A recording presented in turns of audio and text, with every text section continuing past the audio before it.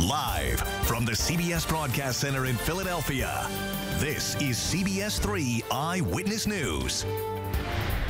Well, it's fall and the leaves are changing, but there's a place where spring blooms are blossoming. Vittoria Woodill shows us how it's truly a new life for some local young people.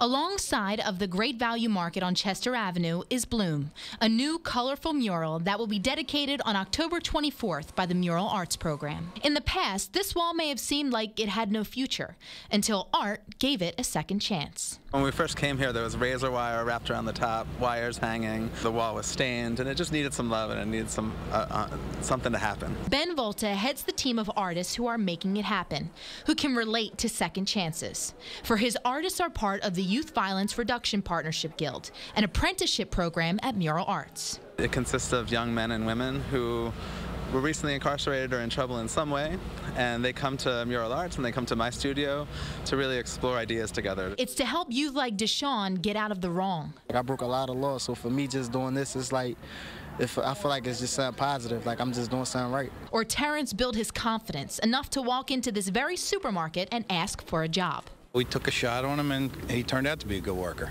And to help artists like Russell find their path and express their creativity.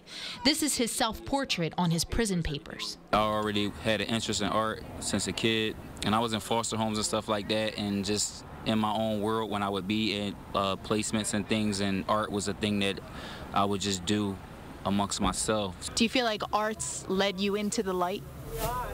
For sure. Jane Goodin say art ignite change. That's exactly what happened and changed my whole life around. Vittoria Woodill, CBS3 Eyewitness News. Wow. Pass it on. Yeah. Pass it